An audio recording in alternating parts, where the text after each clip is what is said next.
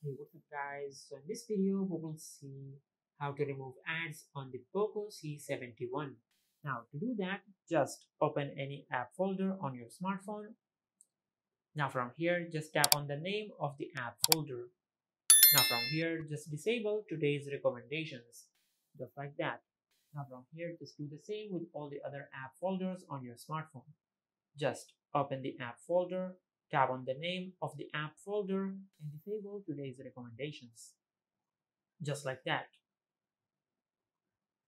Now, once you have done that, just open the settings app on your smartphone. Now from here, just search ads.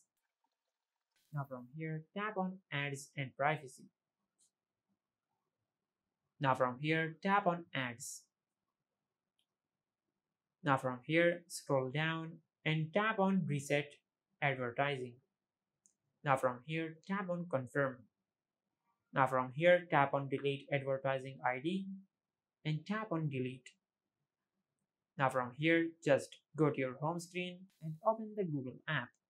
Now from here, just tap on the profile icon at the upper right corner on the display.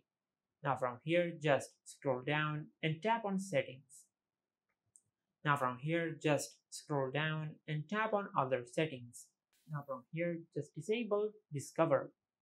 Now from here, just go to the home screen and open the Chrome app. Now from here, just tap on the three dots at the upper right corner on the display. Now from here, just tap on settings. Now from here, just scroll down and tap on site settings.